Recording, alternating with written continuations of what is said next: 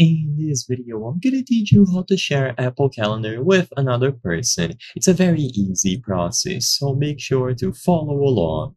If you have made specific plans for appointments or events in your Apple Calendar and you would like to share it with someone else, you can easily do this. You can actually share it with multiple people at once. You will be sending them an invite that they can accept, and they will see the entirety of the schedule that you choose to share with them. So to do this, open the Apple Calendar on any device. In this example, I'm going to be showing how to do it through the iPhone view, but of course this will work on any other device where you can use the Apple Calendar. In here, choose the option to see your calendars. So at the bottom, you will find calendars, and this will give you a full view of every single calendar that you have made. Now, in here, use the information icon next to the particular calendar that you would like to share. So if you sort them by color or by category, they will be easily accessible, and you can choose any of them. Upon choosing the information option, you will see the current name of the calendar, the color, notifications, and finally shared with add person. As this option's title suggests, this is where you will be able to search for contacts that you would like to share this calendar with.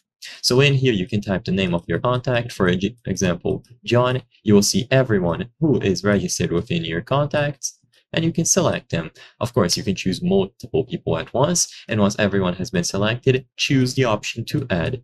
As I've said before, this will send them a notification that they must accept, so they won't be added instantly. They can find this notification by going over to the inbox option. So one of you will have to send the calendar, and the other person will accept it through the inbox window.